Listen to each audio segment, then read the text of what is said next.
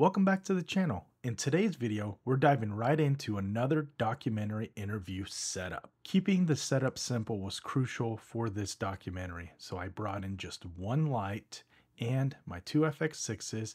I ended up using a bounce for fill and then a shotgun microphone for quick setups. I'll show you my favorite LUTs applied to the footage, including a false color LUT, so let's get into it. My go-to light for this documentary has been the Aputure 600X Pro with the Aputure 150 dome attached. The reason I like to use it is I get a big source that is very simple and easy to set up, but also I have the bicolor flexibility so I can lean towards tungsten or daylight depending on the situation, and that's been very crucial overall in this documentary.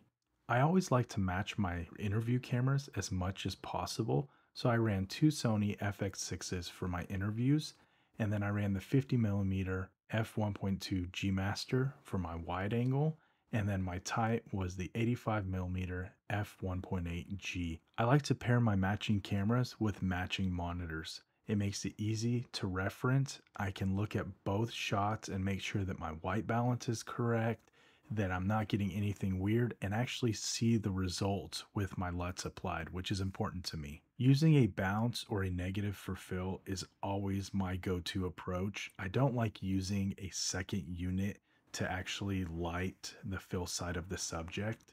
That's just my preference overall. It's also easier to travel with and set up. With this being a darker scene overall, I wanted to limit the spill in the space, so I did go with the grid on this. I'm using the 40-degree grid that's included with the 150 dome, and then I opted for the thicker diffusion, which is a 2.5 stop diffusion, and it also comes with the 150 dome. It has a similar feel and look to it to Chimera cloth, so it's really thick or almost like a magic cloth.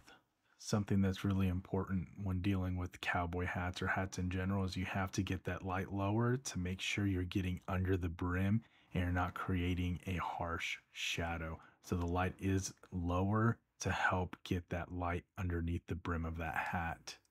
I've done multiple interviews with this setup for this documentary, and it's been working out really well. And sometimes we get lucky, and on this one, we had some practicals in the background, so we're able to take advantage of those lamps and utilize them.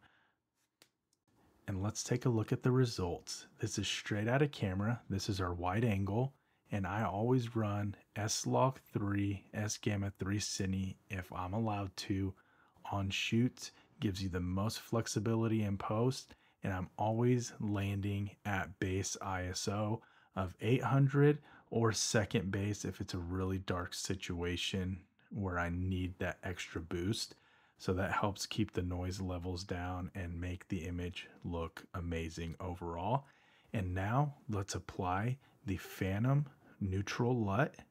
So this is a Phantom LUT just applied to the footage, no adjustments made. Again, straight out of camera, LUT applied, no adjustments for exposure or anything. I'm trying to always nail exposure and match exposure between the two cameras to give me the best results on site rather than coming into post and trying to fix things. Because if you could get it correctly on site, it's always going to give you a good base point so you can make your adjustments that you may want for the look of the documentary or footage you're looking at. With the Atomos false color LUT applied, you can see where the light is hitting the subject, but also you can see the levels overall for the frame.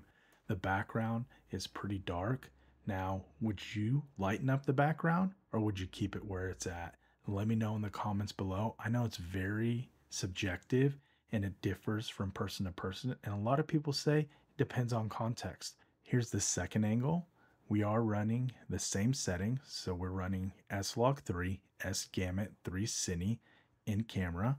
This is actually Lee Wells. He's the director for the documentary. So if you've been watching the channel, I've been filming some interviews and B-roll for a documentary that covers the Texas wildfires that recently happened in the Panhandle. You could actually find this interview on YouTube. I'll link it down below in the comments so you could check it out for yourself. Now I'm going to apply my favorite LUT, which is the Phantom Neutral LUT. This is just a LUT applied. No adjustments were made. There was no exposure adjustments, white balance, or anything done to the image in post. I just applied the LUT and this is the result.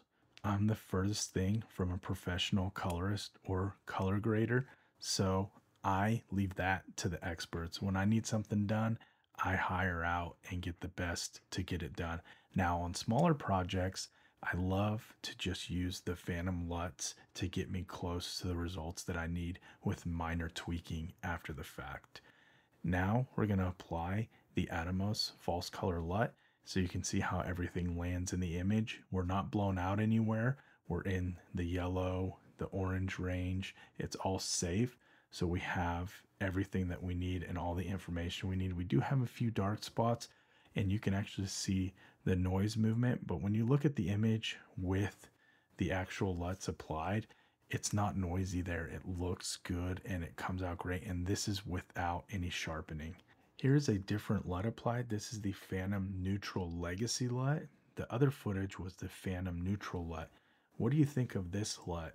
Would you have gone with this look over the brighter feel of the neutral LUT? Or do you prefer the way the Phantom Utopia LUT looks on the footage? It's a tough choice figuring out which look you want to go with, and sometimes you have to step away and get someone's opinion or take a break and then go back to the footage to see what looks best overall. Now we're going to apply the Phantom Tungsten Legacy LUT. Is this the look that you like? So there's so many options. That's what's cool about the Phantom LUT. This is not a sponsored video. I have no affiliation with Phantom LUTs, but they work so well for me. That's why I want to share them with you and let you guys know how great they are. So here's the Phantom Neutral Legacy LUT applied to the tighter shot so you can see how it works overall. And here's the Phantom Utopia LUT applied to the footage. And here's the Phantom Tungsten Legacy LUT applied to the footage. I like the neutral LUT applied to my footage, but do you like the Neutral Legacy, the Utopia, the Tungsten? What's your favorite look? Let me know in the comments below. Thank you so much for watching, and I'll see you on the next one.